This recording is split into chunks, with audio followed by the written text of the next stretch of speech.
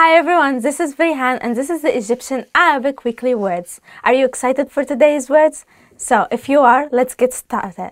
Today's theme is about being sick. That stuff isn't it? Let's go. وجع البطن, stomach ache. وجع البطن, that is stomach ache. أنا أكلت كتير فبطني وجعتني. I ate too much, so I got a stomach ache. حساسية, allergy. حساسية, allergy. ما أقدرش أربي قطط لأن بابا عنده حساسية. I cannot have a cat because my dad has allergy. Too bad. I love cats as you can see. حمى, fever. حمى, fever. أخذت ابني للمستشفى لأن كان عنده حمى.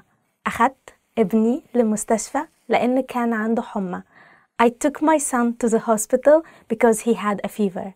I don't have a son, but he had a fever, obviously. زكام, cold. زكام, that is cold. أظن إني أصبت بالزكام.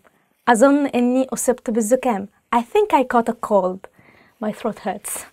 صداع, صداع. headache. المذاكرة كتير بتجيب لي صداع. المذاكرة الكتير بتجيب لي صداع. Studying too much gives me a headache. That's why I don't study. So, that's it, the end. So I hope you had fun. Please repeat the words and memorize it and use it with your friends when you are sick. I hope you stay healthy though. Thank you for watching us. Please check out the sites and subscribe. Bye bye. I'm gonna have a panic attack.